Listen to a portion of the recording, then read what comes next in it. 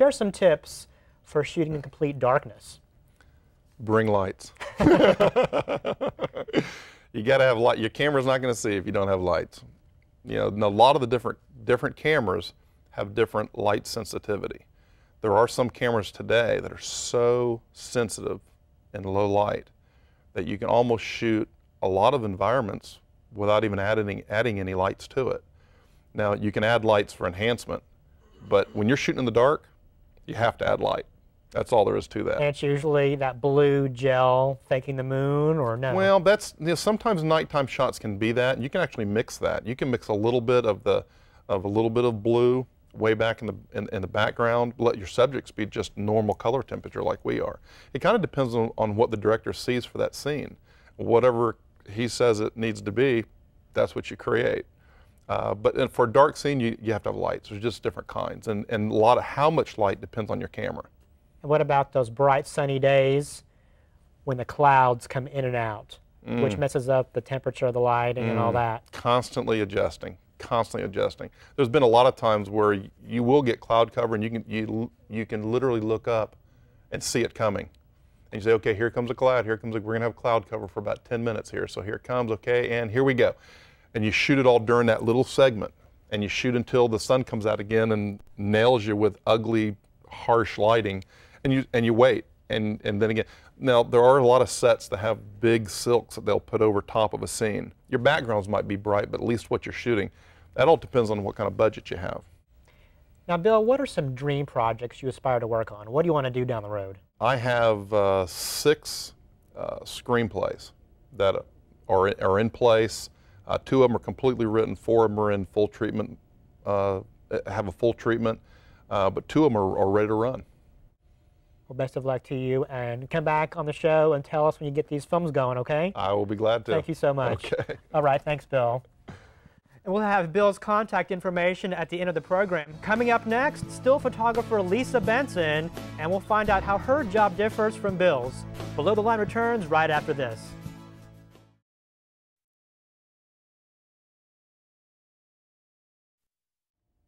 My next guest must almost be invisible on the set as she photographs actors in action during a scene. She also captures great behind-the-scenes moments and is here to explain how her creative eye finds the right time to snap a picture. Please welcome photographer Lisa Benson. Hi, Lisa. Welcome. How are you today? I'm good. How are you doing? You've been shooting all sorts of stuff. We're going to get into that. I have been. I've been busy. How did you start this whole photography thing? What was it that got you into it? Well, I've been kind of messing with photography for a while, and I was in a sales job a long time ago, and my husband gave me a little camera, and I started traveling the mountains and started shooting, and people were looking at the pictures going, those are pretty good, you know, and of course I didn't really think they were, but a friend of mine asked me to go to an event, and when I went to this event with her, she wouldn't let me repay her for the ticket. And I went to a place that she really likes and took a picture of something that she likes and framed it and gave it to her, and she just told me how awesome it was. She couldn't believe it. She said it looked like a postcard. So that kind of got me started that maybe I did have a certain eye for the photography. So then it became a huge passion of mine. So it started off as a hobby, clicking around. Right. And then you were looking into this as something that could be more serious. Right. And had you transition from fun photos to the concerts, then you got into shooting entertainment projects, TV, music videos, feature films. When did you realize that this hobby can turn into a career? Well, it's really funny. It seems like the more people I ask, I had to get out and network and start talking to people, and the more people I asked, the more people said, yeah, I'll let you come in and shoot. And then all of a sudden, I just kept running into people that were in the entertainment world, and it just kind of, the door just kind of opened for me. And I did a lot of concerts and like you said, the TVs and the films, so it just kind of happened by accident. What is it like shooting films or TV shows? Films especially are very long days. You know, you spend a lot of time there, and you know, I have to jump in there and shoot when we're taking the, not the actual filming.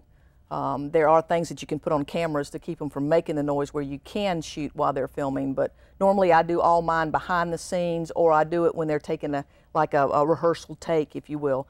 That's when I try to shoot, and you know, I run in there when they do cut. I run in and start shooting the actors or the actresses, you know, on set, and get people actually just talking to each other when the camera's not rolling. So a lot of behind the scenes stuff when the film's going on. So you're at work shooting, Mm-hmm. and shooting, Mm-hmm. and shooting. And shooting.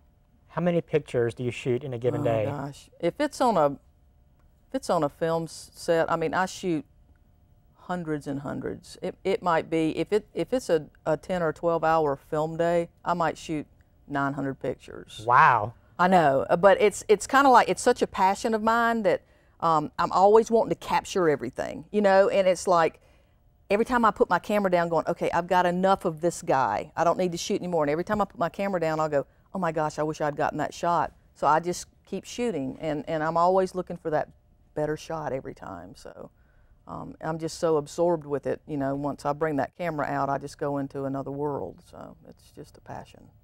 And with digital photography, I guess Mm-hmm. it's easier to take these many pictures. Right. Versus a film camera, we have to always change roles, or Right. having to have 2 or 3 cameras Right. always there ready. Right. So digital photography really is the future. It's been happening Right. for years now.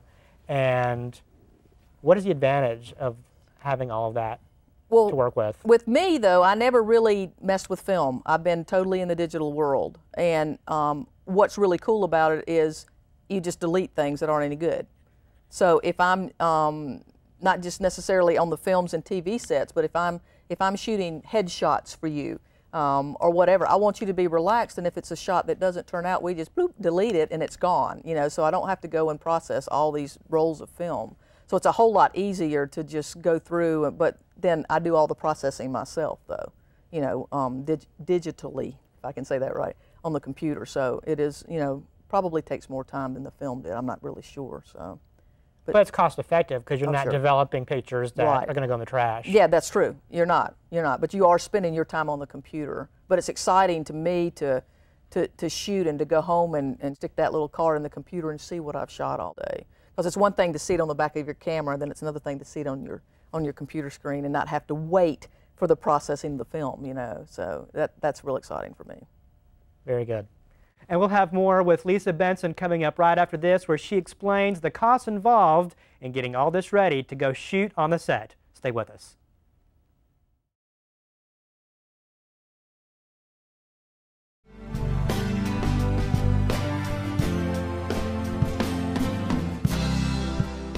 We're back with entertainment still photographer Lisa Benson. Lisa, what is the cost involved to get going in this as a business and the upkeep? Okay, the sky's kind of the limit. There's all different price ranges of cameras.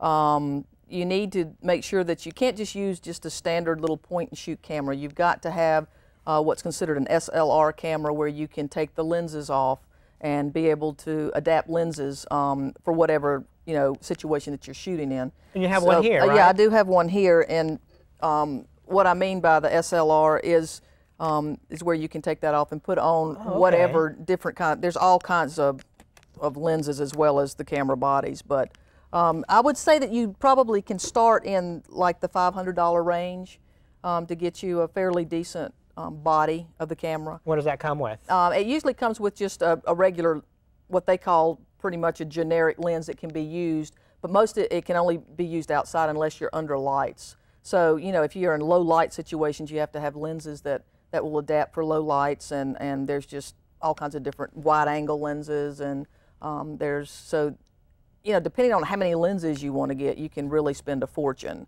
That's really where your money will run, is in your lenses. Ballpark, what can that run? Lenses, well, you know, you can get by with the camera and the lens that comes with it, and then a couple of more lenses. It'll probably run you up in, I would say, $1,500, maybe $2,000 range. And that's also including, you know, maybe camera bags and all your digital cards that have to go in it, and then you have to have the flashes and everything else. And I mean, there's just unbelievable amount of things that can go with the camera.